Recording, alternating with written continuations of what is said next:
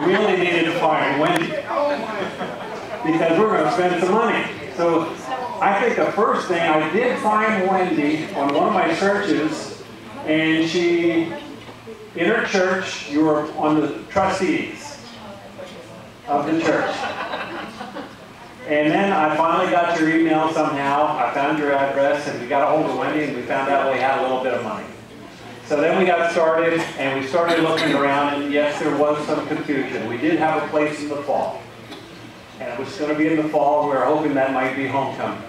Well, little did we know that a place rented the place right out from underneath us, so now we didn't have a place. And we started scrambling, and they said, well, we've been here before, and we came back, and we talked to them, and I think they did a very good job. So I think for the serving staff, we ought to give them a round of applause.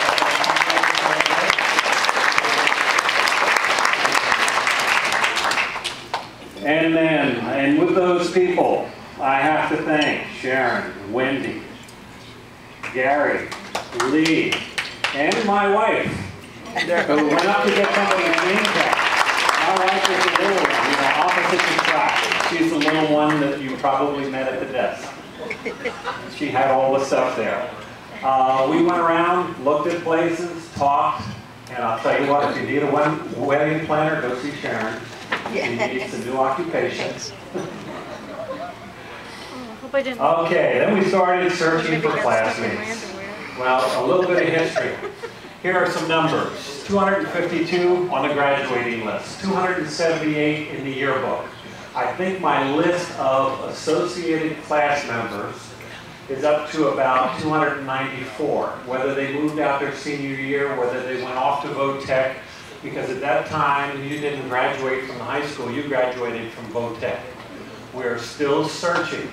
I think I have a positive location of 264. Okay, not everybody wanted to be found, and I respect that. But as I said in one of my letters, you know, all you need is another dish of ice cream and it fills in the wrinkles and you look a lot younger.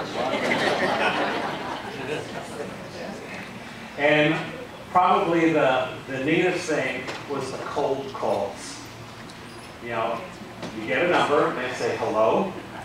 And I'd say, this is Kent Gardner, class of 1967. Silence.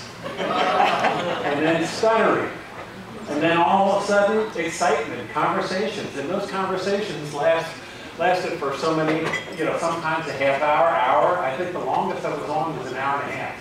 Wow. And my wife is in here. My wife went through a lot. She lost a husband for 4 months. Because I'm possessed. You know, I go, bingo, hey, I found somebody. And if I found one person, they might have known where another person was, and it just kept growing.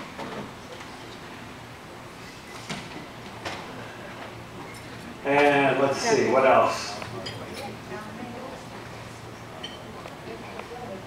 Oh, the other thing is, this couldn't have happened without all of your support. I need to thank you. Some of you were very generous.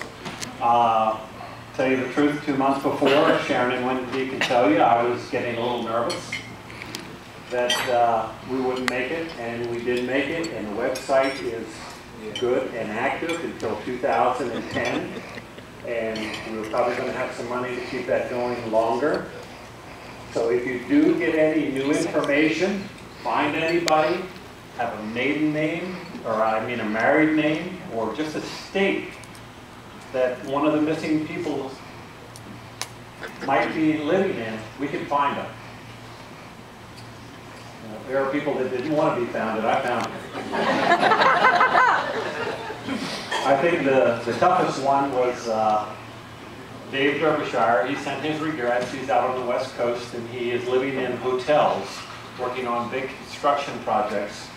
And his first comment to me was, how the hell did you find me?